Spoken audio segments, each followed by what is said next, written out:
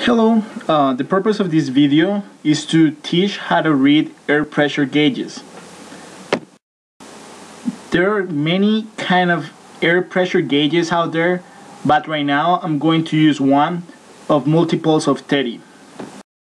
The gauge you're watching right now, you can see as simple as going in multiples of 5. 10, 15, 20, 25, and 30.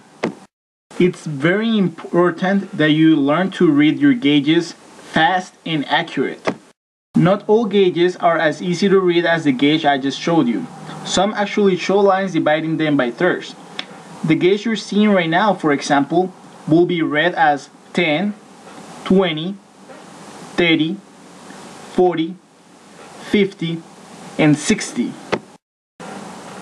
Now that you have learned how to read your gauges, here are some exercises for you to try.